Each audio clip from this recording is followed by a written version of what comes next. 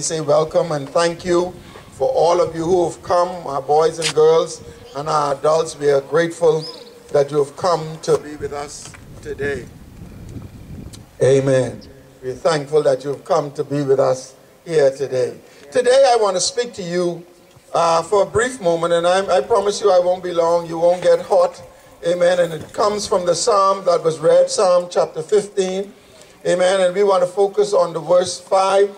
And it says, "He that putteth not out his money to usury, nor taketh reward against the innocent, he that doeth these things shall never be moved." And David asked the question that, Lord, who shall abide in thy tabernacle, or who shall come where you is, or who shall be able to stand before you? And he started to list off some things of the people who will be able to stand before God. And one of them is, he that backbiteth not with his tongue. But I want to focus this morning on the issue of gambling. I want to focus this morning on the issue of gambling. It is commonly believed and much repeated in our country that our present government has been given some money by some folks who run the illegal number business in this country. And they gave the government the monies on the, in case if they had won the government, they would cause a referendum to be put to the people of the Bahamas about gambling, whether it should be legalized or not. Well, the referendum is on its way.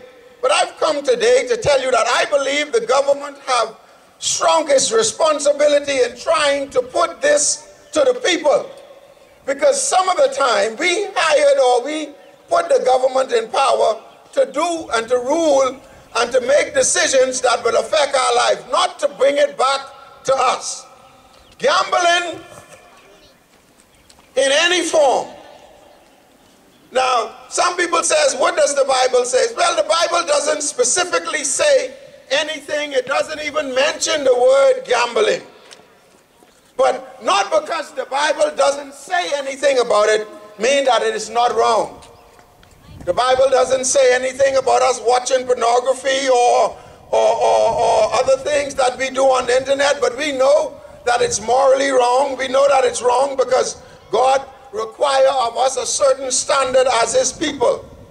And today I've come to tell you that the Bible says that we are better off if we don't do these things. There's no verse that specifically addressed the subject of gambling. So how do we come to the conclusion that gambling is something that can become sin in one's life? First of all, we had best define the word gambling. Gambling is an activity based on chance in which our risk the loss of money or some other valuable in order to earn a reward. Somebody said to me this week, Pastor, when you buy a number for 10 cents, you could get $90 and nobody will give you $90. I say that's the truth. Nobody will give you $90. But think about it this way. I've read some stories about some people who were addicted to gambling. Gambling caused them to steal from their parents. Gambling, one lady in Missouri begged the legislature not to approve the riverboat gambling, said because she had lost her husband of 15 years. He became addicted to gambling. He took all of the monies that they had and he spent it on gambling. All that he earned goes to gambling. He don't even go home anymore. And that's why I come to tell you today that gambling, although our country will be put to the question in a little while, I'm urging you and I'm asking you and I'm imploring you and I'm telling you today that your choice is to vote no. Now, there may be more of us saying yes than no, but you still say no. Let them know that this is not just going to be all right with us. Let me tell you some of the things. When there come gambling, organized gambling, it brings in prostitution, it brings in murder, it brings in robbery, it brings in rape, It brings in all of these things along with it. It just don't bring in gambling. And parents, you may say, well, I don't have nothing to worry about. No, you really don't. Because gambling won't affect us who are here now or us who will usher it in.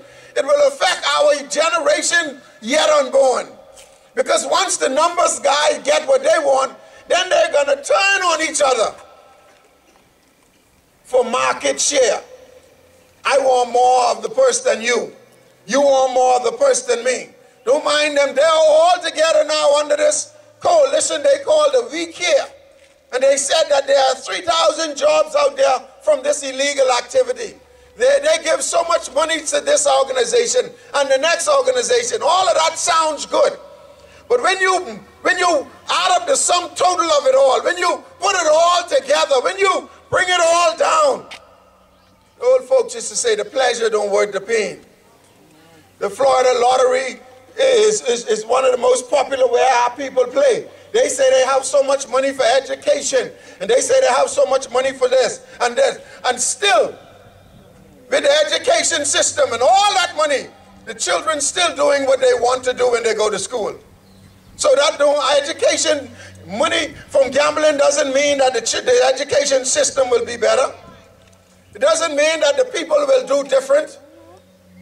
All it means for us is that we ought to know that gambling is not from God.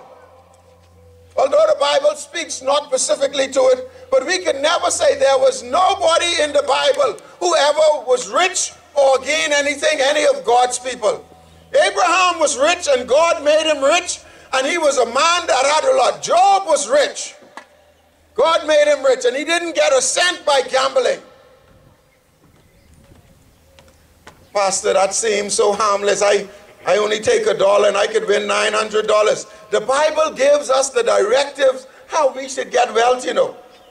The Bible tells us how to get wealth, not by us gambling. The Bible tells us, and it's some 3 ways for us to get wealth. In Matthew, the Bible says it, we get wealth not by gambling. Listen here, gambling undermines everything the Bible says about wealth and prosperity. Everything that the Bible speaks to, gambling undermines it. The Bible says this, in Genesis chapter 3 and verse 19, by the sweat of your brow you will eat your food until you return to the ground, since from the ground you were taken. That's one. And the next one is by love gift. In Matthew chapter 2 verse 11, it says, on coming to the house, they saw the child with his mother Mary, and they bowed down and worshiped him. They opened their treasures and presented gifts of gold, frankincense, and myrrh. That's how you become rich. And in Proverbs, by inheritance, the Bible says in Proverbs that a good man leaves an inheritance for his children's children. That's how you get wealth. That's how you get rich. And trust me, people, and people of God, and those of you who under the sound of my voice, who believe that you can get over by gambling, you cannot. And I dare you to show me one successful person who buys number and they live by that. Can't happen. Now I could show you some people who buy number and take chances and their light is off. I can show you some people who take chance with number and their mortgage is behind. Amen. I can show you some people who children can't go to school tomorrow because they didn't catch that number.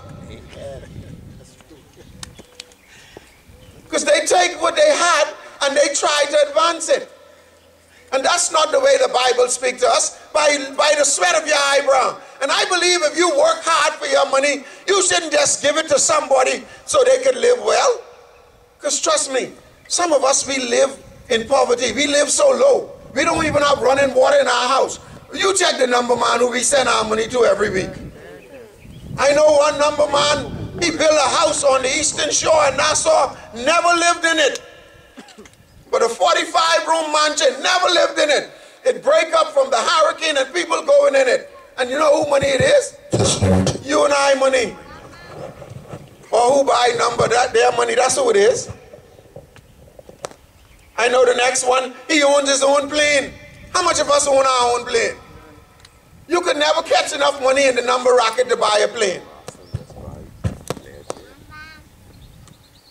And so today, I come to you and I appeal to you, Bahamas, that let us say no to this referendum. Let us tell the government they have the power. The government could just go to Parliament and make an act of Parliament and they could legalize whatever they want to.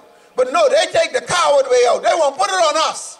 They won't put it on the people. So they can say, well, the people say so. Well, we know what the people can say. Because they are church members who buy numbers. Amen. Well, if your church don't have none who buy numbers, our church surely do have some. Amen. I see them to the number house myself. And so let us tell the government no. We will not do that to our children. You remember the people in Jesus' days when Pilate says, I can't kill him. There's no evidence against him. The people say, yes, kill him. But Pilate said, but who can take the blame? They say, we don't care. Put it on our children and our children's children. But tell the government we're not going to put it on our children. We believe the Bahamas should be a place where our children grow up in peace and love and prosperity and not a country of gambling. Trinidad and Venezuela and New Zealand, they legalized gambling and now they're having to reconsider it because of all the things that are happening. All the people that are losing their life, all of the people who are becoming addicts and addicted to this gambling. In fact, if the truth be told, that's the reason we don't have horse racing in the Bahamas now. Because the people used to go to the racetrack, spend everything they had, forget they had children and thing uptown, forget they had houses to take care of, and just spend all their money at the track. And so the government said no. And they talking, but they want us going casinos. Bahamians are not good losers. Bahamians are not good losers. I could see the Bahamians throwing the man's slot machine upside down now because they lose their money. And so Bahamas, we can say no. This church, this people, and I want this whole of Abaco say no. Although we got a lot of people like to buy numbers and a lot of people like to invest. But let me give you another plan. You say, well, what's the other plan? Well, why don't you try this? Jesus, the Bible says that the whole nation had robbed me. How did you rob me? In tithes and in offering. If you pay your tithes, if you put in your offering, God says, prove me today. See if I wouldn't open the windows of heaven. And people of God, I've proven God. I've never bought a number in my life, but I've paid my tithes. And guess what? You find out when you pay your tithes, although you may not be making plenty money, the little bit of money you're making and you pay your tithes, that'll stretch until it can't stretch no more. Amen. But if you don't pay your tithes, if you don't give God his share, your money will go so fast you wouldn't even know where it gone. Speaking true. I lie not. It'll go so fast you wouldn't even know where it gone. You'll wonder, well, I thought I had something. Yeah, you thought you had it, but it's gone now. And that's simply because we don't want to do what God says. We have to do it God's way in order for us to reap the benefits that God says for us. Listen to what God says in Psalm chapter 75, and I'm getting ready to close. He says, in Jeremiah, he says, I know the plans I have for you, and they're good plans, and they're to prosper us, and to bring us to an expected end, to make us, and to cause us to know what our end could be. But when you gamble, you don't know. The story is told of a man right here in our own community who won a number and went to pick up his money. And time as he picked up his money and he got back to his house with the money, he was a dead man. Couldn't enjoy it. His own friend had turned on him because he told his friend he had caught the number. His own friend had turned on him, told somebody else, and they decided to take his money and his life in the process. And that's what it'll bring. Because if I hear Cindy win $1 million next door and I ain't got nothing and my light off and my water off, all the devil can tell me to do is, you better go over by Cindy. She ain't gonna know it's you. Put on one mask. Get one gun. Don't talk. Just tell her, pass it over. And if she don't want to pass it over, the devil say, all you do is you pull the trigger, I can do the rest. You just squeeze the trigger. And that's the kind of country this government wants to lead us down. And trust me, saints of God, let me tell you, this gambling issue and all of this thing they're trying to pass now, and then we got another referendum about the female and whether they're able to pass on their citizenship to their children. That's only the bottom issue. The real issue is they eventually want to, in our country, cause two men to marry in our country, and you better watch out for that. And Pastor Tinker tell you that. That's the bottom issue. They want to be less like America. Oh, we can do what we want to do. Well, we can't do what we want to do. We belong to God. And let us stay with God. That's why America is in a mess that she is today. And God is finished with her yet. She's coming down. Don't mind America, Bahamas. Let us do what God said. Let every man have his own wife. That's what they want to bring into our country. Man walking and holding other man on. I say no. I say 1,000 times no. Amen. And if this government don't be careful, they don't be careful and let the Lord guide and lead them, just the way they was put up, God will take them down, because he says it in Romans chapter 13. He rules in the kingdom of man. He set up and he takes down. So let them be careful. The people of God, all I'm telling you is you need to vote no on that gambling issue. Tell the government you got the power. If you is man, then you make the law. And then when the story be told, then we'll know that it was you and your government who made the decision and not the people. It's not supposed to be on the people. The next thing they'll be saying is the voice of the people is the voice of God. Well, God doesn't want no country to gamble. God says that you should put our trust in him. The Bible says that the nation that forget God shall be what? Turn into hell. And when we go to gambling, when we go to prostitution, when we go to tourism, when we go to all them things and forget God, then we're on our way to hell. And the same God who kept us during the tough time is able to keep us even in these times. Come on, God is able. If my people, which are called by my name, shall humble themselves, pray, seek my face, turn from their wicked ways. The problem with us is we don't want to turn. Amen. We want to hold on to two cow tails. We want to do the same thing, and then we want to expect different results. Well, you don't even get no different result if you do the same thing. In order for you to get a different result, Bahamas, you got to do a different thing. You got to leave that devil alone. So let us not take chance with our hard-earned money. Let us not let the devil cause us to throw away our children's future. Some of us losing our homes and our houses and our jobs and all that we possess, we're losing simply because we're fooling with numbers. I know a man, he worked for a company and he didn't understand the difference between his money and the company money. So he buy a number with the company money and lost. And the end result was he lost his job. And he's lucky the people ain't sent him to jail for their money. That's what gambling addiction is due to you. Mind I'm talking, but it ain't harmless, and all of those who trying to fight the Christian council. But what it is, yeah, the Bible doesn't specifically speak to it, but the Bible doesn't specifically speak to plenty things. But we don't do them. We don't do them because they're morally wrong, and because God is not pleased with it. And that's what I've come to say today. And anything God is not pleased with and you get mixed up with, God can put you in trouble. Because when we start trusting in other things, then we take our trust and our confidence from God. And then God leaves us alone. And trust me, church, you don't want God to leave you alone. This nation don't want God to leave us alone. Because trust me, anybody who God leave alone, they will never be the same. Nobody will help you.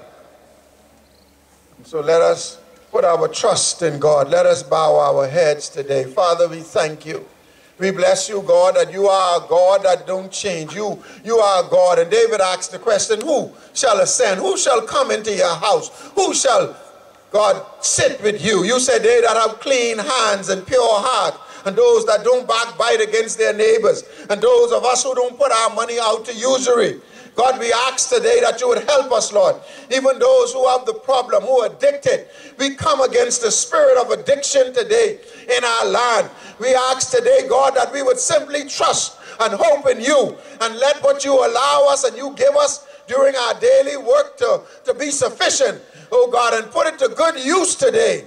Father God, we ought to be good stewards of what you have given to us today. We ask, Lord, that you would help us, God. God, we ask that you would help us. Lord, please don't leave us today. Father God, we don't want to be the nation that turn their backs on you, God. We want to be a nation that love you and that care for you, and a nation that, God, respects you today. And Father, as we come today, we give you all the praise, all the honor, and all the glory. Now, Lord, we come, we pray for our students, we pray for our children today who have come to this service, and those who didn't come today, even under the sound of our voice. We pray for the whole entire Abaco. We pray for the entire Bahamas, especially this community of Spring City, God, where you have placed us and caused us to live today. Father, we come against every evil, every plans of the enemy, every wicked device of Satan. We come against everything that tries to exalt itself above the name of the Lord. Father, we ask in the name of Jesus, God, that you would be with us today. God, we thank you for how you kept them over the summer, over the holidays. You allowed some of them to travel far and near. Now you brought them back, Lord, as they will go to school tomorrow. Father, we pray that they would go and learn all that the teachers and the people who instruct them to do. Father God, we pray for their parents, even those who may not have anything to send with them tomorrow. God, we pray for those who have all that they need today. Father, we ask today, we are your people this morning. God, we ask that you would bless us, Lord, in the name of Jesus. Father, we ask today that you would even forgive us for our sins, cleanse us from unrighteousness, and set us free this morning. Bless our children, God. They are the future of our nation. They are the future leaders, the future doctors and lawyers and missionaries and pastors and preachers. God, we pray for them this morning. We pray a covering. We put the blood of Jesus on them today. Satan, we say that the blood of Jesus is against you this morning. And we pray a covering on a protection over them. God, put a protection around them that you had around Job today. Thank you, Lord. And we bless you for them today. We give you all the praise, all the honor, and all the glory, Lord. Thank you, Lord, for your people who have come. Thank you for your adults who have come today to sit and to listen to your word. Thank you for Mr. Cooper, Lord, and his family all the way from Fire Road today. We bless you for Cindy and Kendrick and all of the church people, Ural, oh God, and the work that he's doing here in the community with our young people today. We ask that you would endow him with knowledge, wisdom, endurance today, stamina to do it, Lord, as unto you today. We praise you and we bless you right now, God. We give you all the praise, even for those who didn't make it out this morning, whether they're sick or whether they're home. God, we ask that you would help and bless them today. Touch and deliver and set free this morning by your power, Lord. And God, we give you all the praise. We give you all the thanks. We give you all the honor. We pray for our government. We pray for our opposition. We pray for the police. We pray for the defense force. We pray for the prison. We remember those in the hospital, those in Sandilands, those in prison today. Father God, in the name of Jesus, we pray for those who are murdered and somehow, God, was killed by those who killed them today. We pray for each and every one, Lord. And we ask this morning, God, that you would comfort. You told Mary and Martha, God, that he that believeth in you shall never die. We pray today, God, that you would touch your people. Remember us right now, Lord. Father God, we're in need of you today. God, we believe we got it all together, but Lord, we don't have it together today. We need you, Jesus. We need you, Lord. We need you to stand with us today. God, if you don't go with us, we say like Moses of old, we dare not go today. Because God, we don't know where we're going. But we ask, Lord, that you would help us today. Bless and guide and protect today. Direct and shield with your love. In Jesus' name, amen and amen.